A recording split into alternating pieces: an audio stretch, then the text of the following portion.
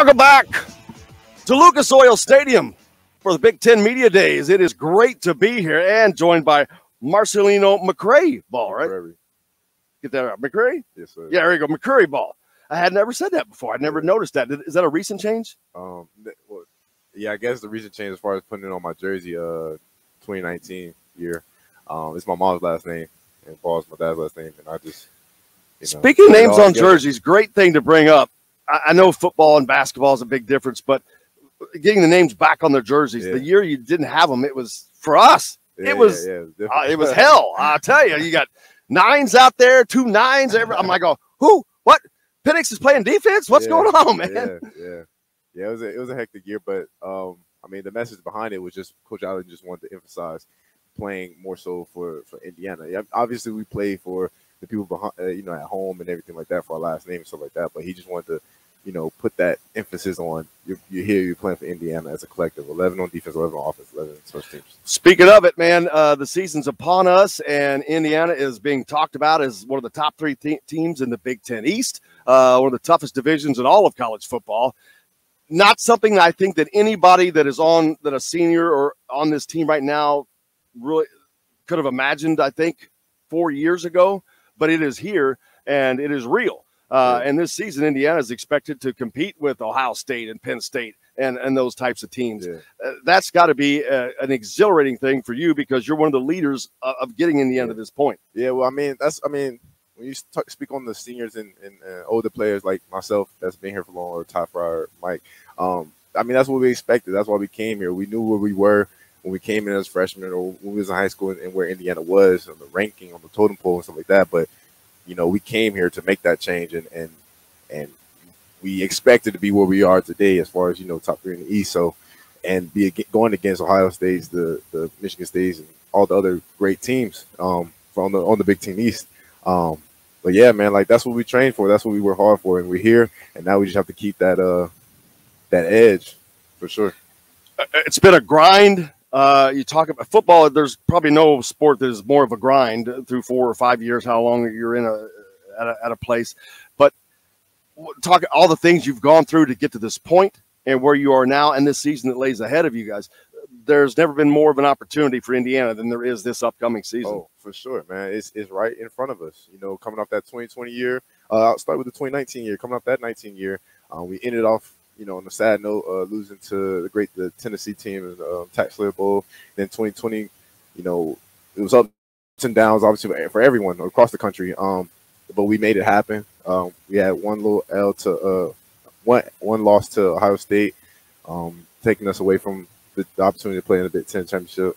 And then we also took another L to Ole Miss. However, we made that transition that we knew we could compete and win. We used to be in that stuck just competing and being okay with losing at a certain point, years before. But now we're competing and winning. We're competing and giving our all every time. So, that's what we are now. And now that we came off that year, we expect to just do more and just do exactly what we've been doing, working hard, being consistent, having vigorous training, and just working at it, yeah. Name, image, likeness. New to college sports. Football, there's so many guys on the team. It's probably a little harder, but is that anything that you've been able to look at or expand on? No, I haven't really expanded on it, to be honest with you. See a poster of Marcelino somewhere, a billboard? You got a billboard coming into town? Nah, man, I haven't really been focused on it. I haven't really given much thought. For 2 reasons, I'm just focus on the season for sure. And I just feel like if things will come, it'll come. I'm not trying to chase it for sure because I don't want to get, sidetracked with NIL, thinking about all this. So, man, I'm just trying to worry about grinding, just being back with my team, man. I lost last year. Everything guys did last year, I was a part of it, but I wasn't a part of it. So just having that in the back of my head every day, NIL, it's not really my focus. My focus is to get back on that field. Well, 3 other letters, ACL. Let's talk about those 3 letters. Yeah. That's probably the most common injury in all of football. But coming back from that and having to deal with that, how mentally, physically? How hard has that been on you? That's a grind itself. So I'll put it from this perspective, man.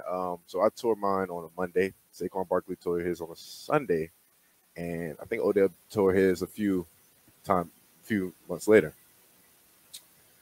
It wasn't difficult from that perspective because in my mind, I'm like, I'm in college. I have no money. You know, these guys are millionaires. So if they're getting up and grinding every day, I have no choice. And what also made it better, I had two other teammates that we had the surgery on the same day on October 25th. Sam Dugstrip and Khalil Benson. They're both freshmen. And just having that surgery, you know, I tore mine first, and then Khalil came and tore his, and then Sam tore his for a third time. He's a freshman. And so having our surgery the same day and just being on that same level playing field, regardless if I was a 6-year senior, you know, freshman All-American, all these accolades next to these two freshmen, we're on the same playing field. We have to learn how to, you know, grind and get our legs under us. And so that it made it easy. It was hard nights for sure, hard days for sure, but it still made it easy to have guys on the same, like, with me along the way, and also having guys where, you know, we all aspire to be as college athletes. You know, I don't help anyone tear their ACL, but for, you know, Saquon and all the other guys, like Nick, a lot of guys tore the ACL in the NFL, but for those guys that tear it and just to see them and how they attacked it, it made me attack mine the same way, maybe even more, to grind. And also then watch the guys go through the season and do what they did, and they was balling. I'll tell you, like, maybe week 3 or week 4, I was maybe 3 months out. I was already ready. I was looking up, like, literally, can I come back from an ACL month 4? I swear, I was literally in bed. I was listening. I couldn't watch the game. I had to listen to it play for play. And Tywan Mullen just got another pick, and we was getting picks left and right. I was like, man, I can get a pick out there. So I wanted to get out there and play. And I was like on month 3 or 4, and I was already trying to figure out, can I play like cover 4? Can I play, you know, cover 3? Like I probably can't do man-to-man or anything, but I could be a little run stopper for sure. I can with one little leg, but I mean, that showed you just like, man, I was ready to go out there. And so now I am on, I'll be on month 9 on the 25th. I'm just, I'm pretty much back. I'm 99%. I'm ready to be back with my team, and you know, to be able to be utilized like I used to be. So, Indiana defense, it's easy to see why you're a captain on this team and a leader. How important is that to you? How important do you take that role addressing? Because each year you got another group of guys that are coming in that have to be indoctrinated into to the culture, to what's going on, to the picture, what you guys are trying to get to. Yeah. That's how important you take that leadership role. Man, it's definitely important. It took me a minute to understand the reality of, like, you know, how important being a captain is, how important being a team leader itself, because, you know, you don't have to be a captain to be a leader. You know, there's freshmen that are technically leaders, that can be leaders, you know, that just know the way, know the route, and can pull somebody along, you know. So in my position, man, I take it with a lot of pride for sure, to bring guys on, bringing freshmen along. I mean, you can ask around, man. Like, I'm always around freshmen. I'm all around all types of classes, and just making sure, you know, they doing what they're supposed to do. And I'm not like aggressive or anything like that. I'm head forward, man.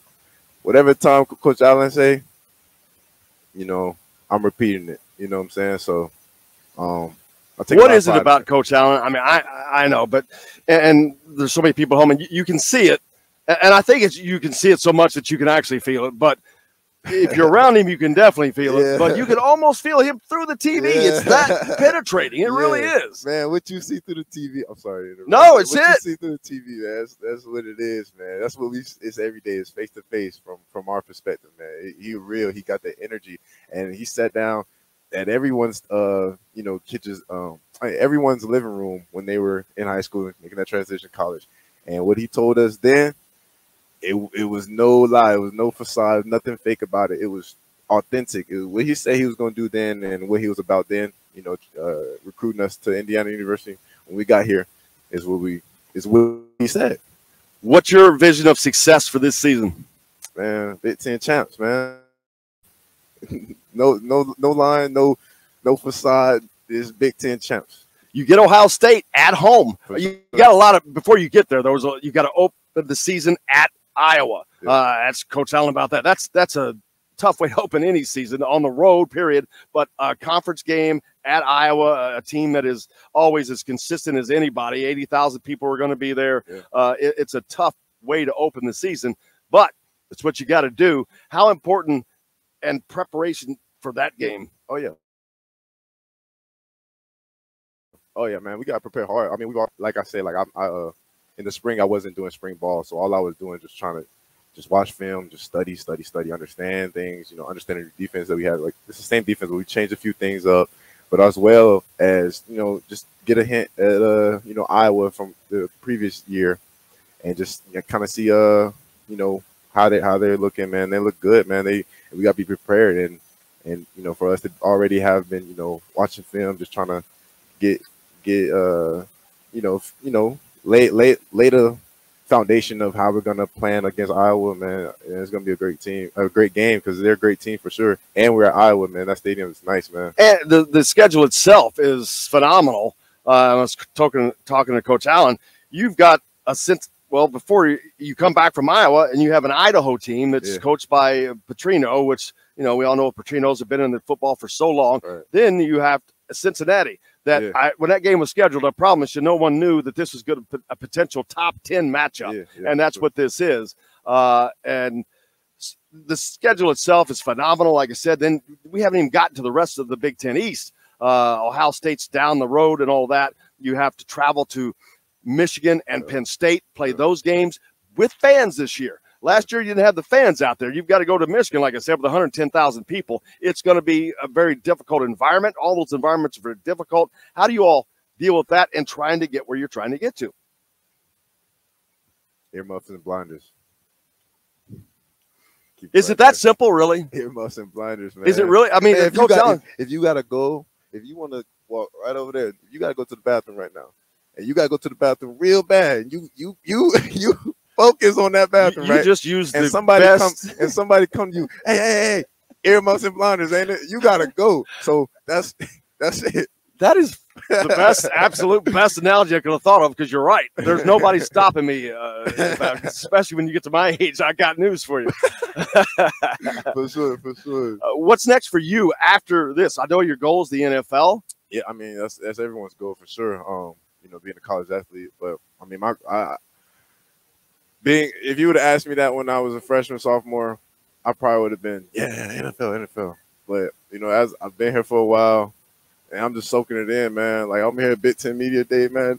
This is cool. So, man, my days at IU, there's no coming back to IU. NCAA is not granting me a 7th year. So, you know, coming to that realization is like, man, it's my 6th year, man. Regardless of what happens over with, I'm just making the days count for sure. You know, the friendships, the relationships, all that. I'm soaking it all in, taking photos, videos, all that. And what happens after? I don't know what happened after. You don't know what's going to happen tomorrow. You may plan for tomorrow. I may plan for tomorrow. We may plan for 6 months from now. But still, when tomorrow comes, something may come, you know, and change that whole direction where you want to go. So knowing that, based on, you know, my, you know, just living life, man, I'm just making the days count. I'm on what, you know, I don't even know what today is. Friday. I'm on Friday at 9:30. I'm on Friday at 9:30 right now with you. When you first came to Indiana and now, could you imagine where this program has? I mean, man.